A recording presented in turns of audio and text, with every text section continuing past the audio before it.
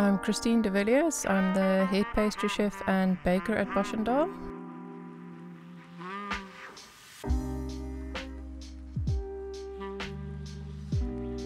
I chose this specific hot cross bun recipe because this is my favorite thing to eat over the Easter period.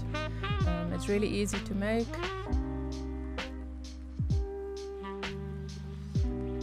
I steep the fruit in the rooibos tea and then make the dough with the tea, which just gives it a really good flavor.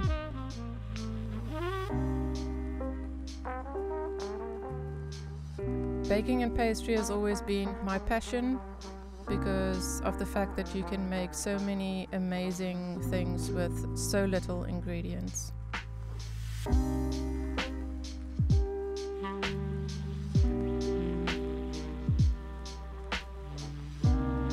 I love coming in early in the mornings when you can smell the freshly baked breads and the freshly baked pastries. It's just really nice to see how people enjoy it in the restaurants and buying it in the farm shop.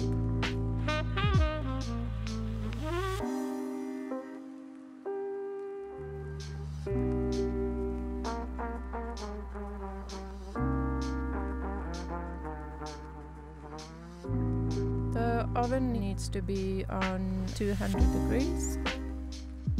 It bakes for about 20 minutes.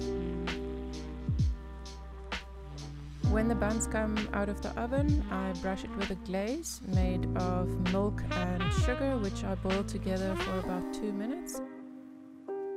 Once it's finished, it's delicious to serve in the morning with a cup of coffee and just a little bit of butter.